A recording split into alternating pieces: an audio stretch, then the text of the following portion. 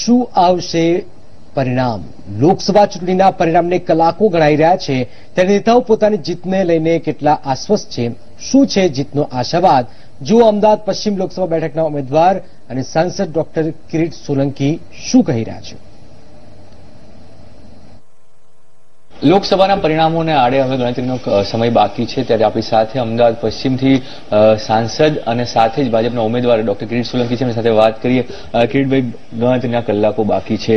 જે રીતને પરિણામ આમ તો આ સીટ સેફ સીટમાં ગણાતી હતી, જીતનો કેટલો વિશ્વાસ છે અને કેટલું માર્જિન તમે પરિણામો મતદાન પછી આંક્યું છે? આ ત્રીજી વખત હું અમદાવાદ પશ્ચિમ સીટ ઉપરથી હું ચૂંટણી લડી રહ્યો છું અને આ વખતે જે પ્રમાણે મને લોકોનો અને મતદારોનો જનતાનો પ્રતિસાદ મળ્યો છે, કાર્યકરોનો ઉત્સાહ છે, એ જોતા મને જીતનો 100% મને વિશ્વાસ છે. પૂર્ણ ભરોસો છે કે હું ખૂબ જ સારી રીતે જીતીશ. અને હું વિનમ્રતાથી કહું છું, જીતમાંનો જે માર્જિન છે એ માર્જિન પણ ગઈ વખતે મારી 3,20,000 કરતા વધારે વોટોથી હું જીત્યો હતો. આ વખતે માર્જિનમાં પણ ખૂબ જ વધારો થાય, લગભગ 4 લાખ કે એના ઉપરના માર્જિનથી હું જીતું, એ પ્રકારની મને આ વખતના મારા રીતે જે કેલ્ક્યુલેશન છે એમાં મને બેસે છે. જે રીતે મતદાન થયું છે, મતદાન શરૂઆતમાં ધીમું હતું અને ત્યારબાદ છેલ્લે મતદાનનો પ્રતિશત વધ્યા, પરંતુ તેમ છતાં જે ફાઇનલ આંકડો આવ્યો એ આંકડો સંતોષકારક તો નહોતો જ અમદાવાદની રીતે વાત કરીએ તો, કારણ કે જાગૃત પબ્લિક હોવા છતાં મતદાન ઓછું બાકી વિસ્તારની સરખામણીમાં. કેવી ફાઇટ રહી?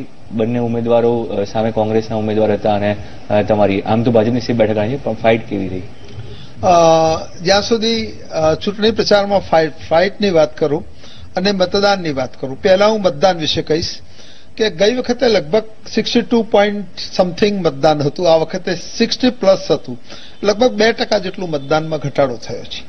પરંતુ એક વાત હું જે સીધું સેન્સ કરી શકું છું, જે લોકોના પ્રતિભાવ હું કહી રહ્યો છું, જે કોંગ્રેસના પરંપરાગત વોટ હતા, એ કોંગ્રેસના પરંપરાગત વોટનો જથ્થો હોય છે, એ તમને પણ ખબર છે અને મને પણ છે.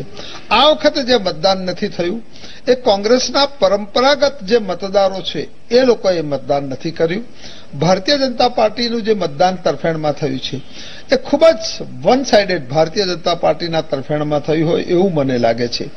જે મારા પ્રતિદ્વંદી શ્રી રાજુભાઈ પરમાર ખૂબ જ સિનિયર રાજકારણી છે, 3 વખતે સાંસદ રહી ચૂક્યા છે રાજ્યસભાના.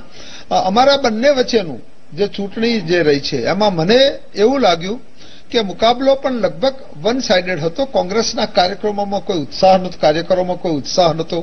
કોંગ્રેસના કાર્યકરો કોઈ જમીની ઉપર નહોતા. ઉમેદવાર ફક્ત એકલા ફરતા હોય એ ટાઈપનું લાગતા હતા.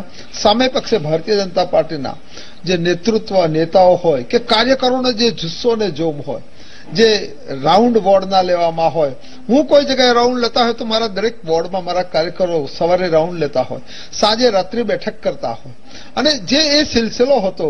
અને છેલ્લા દિવસોની વાત કરું, ચૂંટણીના જે દિવસે, ચૂંટણીના અગાઉના 2-3 દિવસથી મને લાગે છે કે મારા હરીફ ઉમેદવારે, હું કોઈ એવું નથી કહેતો એમની ઉપર, પણ ક્યાંય એમની પ્રેઝન્સ દેખાતો નથી. એમના કાર્યકરોના કોઈ ટેબલ નહોતા, એમના એજન્ટ કોઈ જગ્યાએ નહોતા.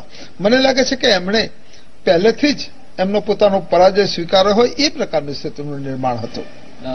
જે રીતે વાત કરીએ, તમારી જીતના કારણ કયા રહેશે? મુખ્ય 3 કારણો કહી શકાય. કયા 3 કારણો માનશો કે જેના કારણે તમે જીત થશે? અમારી જીતનું સૌથી મોટું અને સબળ જે કારણ ગણીએ તો અમારું નેતૃત્વ.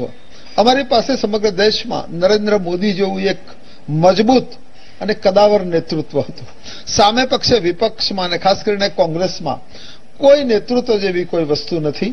નેતૃત્વનો સ્વીકાર જે છેલ્લા કેટલાય વર્ષોથી નરેન્દ્રભાઈના નેતૃત્વનો સ્વીકાર થયો છે, ચાહે 13 વર્ષ ગુજરાતમાં શાસન કર્યું હોય કે 5 વર્ષ ભારતમાં વડાપ્રધાન તરીકેનું કહ્યું, તો નેતૃત્વ સબળ એ અમારી પાસે એક જબરજસ્ત હતું.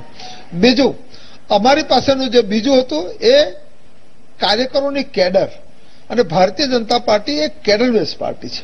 કિરીટ સોલંકી જયારે ચૂંટણી લડતા હોય ત્યારે અમારો એક કાર્યકર એ ચૂંટણીના મેદાનમાં ચૂંટણી લડતો હોય એ રીતે કૂદી પડતો હોય છે.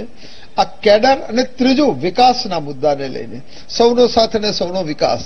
આ વખતે ચૂંટણી બીજા અલગ અલગ મુદ્દાઓ પર પણ લડાઈ છે, પરંતુ બેઝિક લોકો સુધી જે વિકાસના ફળ પહોંચ્યા છે, ચાહે ઉજ્જવલા યોજના હોય, ચાહે 18,000 ગામમાં વીજળી પહોંચાડવાનું હોય, ચાહે રોડ રસ્તાનું હોય, ચાહે ઇન્ફ્રાસ્ટ્રક્ચરનું કામ હોય, એવા કેટલાય આયામોને લઈને, ચાહે રાષ્ટ્રની સુરક્ષાનો મુદ્દો હોય, રાષ્ટ્રની સુરક્ષાનો મુદ્દો પણ એ જ વખતે જે બાલાકોટ ઉપર જે સર્જિકલ સ્ટ્રાઇક કરી અને જે દેશમાં માહોલ થયો એ પણ એક મહત્વના કારણ હતા. અને આ કારણોને લઈને હું નિશ્ચિંત છું અને હું આત્મવિશ્વાસપૂર્વક છું અને વિનમ્રતાથી કહું છું કે આ વખતનો વિજય એ ખૂબ જ પ્રભાવી વિજય છે.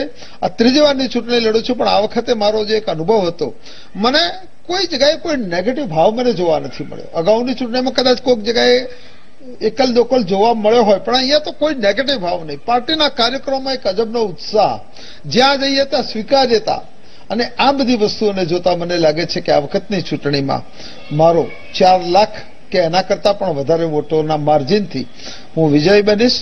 અને જનતાનો પણ હું ખૂબ જ આભાર માનું છું કે જનતાએ પણ મને ખૂબ જ વિશ્વાસ અને પ્રેમ આપ્યો છે. અને મને લાગે છે કે મારા છેલ્લા 10 વર્ષમાં, એમાં ખાસ કરીને છેલ્લા 5 વર્ષનું જે મારી કામગીરી હતી એ પણ મતદારોએ એને મૂલવણી કરી છે.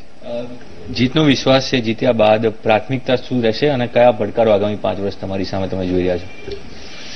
જીત્યા બાદ પ્રાથમિકતામાં હંમેશા અમે લોકો વિકાસના મુદ્દાને લઈને છે. અને પ્રાથમિકતા રાષ્ટ્રીય કક્ષાની જે સરકાર અને વડાપ્રધાનશ્રી નક્કી કરતા હોય છે. સ્થાનિક પ્રાથમિકતાની અંદર અમદાવાદની અંદર અનેકવિધ વિકાસના આયામો અમદાવાદમાં જ્યારે સ્થાપિત કરવામાં આવે છે ત્યારે મેં મારા ચૂંટણી પ્રચાર વખતે પણ કહ્યું હતું કે અમદાવાદને સ્લમ ફ્રી સિટી બનાવવું અમદાવાદ. અને નરેન્દ્રભાઈ જ્યારે તત્કાલીન મુખ્યમંત્રી હતા, વડાપ્રધાનશ્રી, ત્યારે એમણે પીપીપી મોડલ ઉપર સ્લમ ફ્રી અમદાવાદ બનાવવાનો એક કાર્યક્રમ કર્યો હતો. અને એવા તો કેટલાય મોડલના પરિણામ અત્યારે આપણને જોવા મળે છે ધરતી ઉપર. જ્યાં ઝૂંપડપટ્ટી હતી ત્યાં જ મકાનો બન્યા છે, સુંદર મકાનો બન્યા છે, શૌચાલય સાથેના, લાઇટ સાથેના, સ્ટેન્ડિંગ કિચન સાથેના મકાન બન્યા છે. તો એ જ તર્જને આગળ રાખીને અમદાવાદને સ્લમ ફ્રી અમદાવાદ બનાવવું. અમદાવાદની અંદરથી રેલવેનું ખૂબ જ મોટું નેટવર્ક પસાર થાય છે અને અનેકવિધ રેલવે ક્રોસિંગ છે, ત્યારે અમદાવાદને ક્રોસિંગ મુક્ત અમદાવાદ બનાવવું. અને અમદાવાદની અંદર જે વિકાસના નવા નવા આયામ છે, કારણ કે શિક્ષણ અને સ્વાસ્થ્ય સુવિધાઓ અમદાવાદમાં ઘણી જ સારી છે, પણ એમાં પણ વધારો કરવો એ મારી નેમ રહેશે. હતા કિરીટ સોલંકી, જેમણે સ્પષ્ટપણે કહ્યું કે એમને જીતનો વિશ્વાસ છે. પોતાના કાર્યો સાથે જ મોદી સરકારના કામોના કારણે તેમને જીત મળશે. આગામી 5 વર્ષનું વિઝન પણ તૈયાર છે અને પ્રજાલક્ષી કામો માટે તેઓ હંમેશા વ્યસ્ત રહેશે. કેમેરામેન જેમિન સાથે બ્રિજેશ દોશી, સી મીડિયા, અમદાવાદ.